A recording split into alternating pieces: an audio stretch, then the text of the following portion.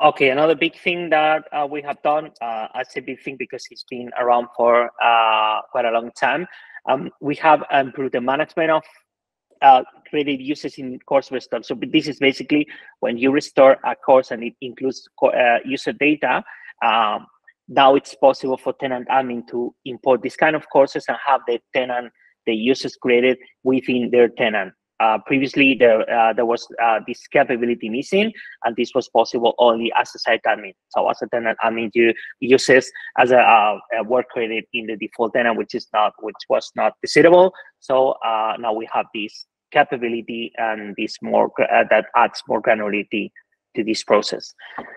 It's been around for a long time, and finally we have improved this functionality. So next slide, please. Then there are many other things we have done in this sprint, and I just wanted to highlight some of them. And as you can see, many of them were suggested by the product advisory group.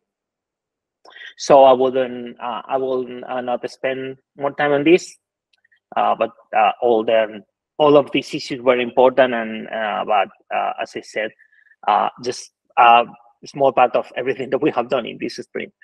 So next slide, please. I think this is the last one.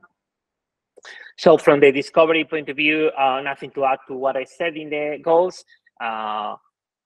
Only that we are very excited that we finally started with the accessibility audit, and hopefully we can have Moodle Workplace accredited with this accessibility accreditation for 4.1 and 4.2.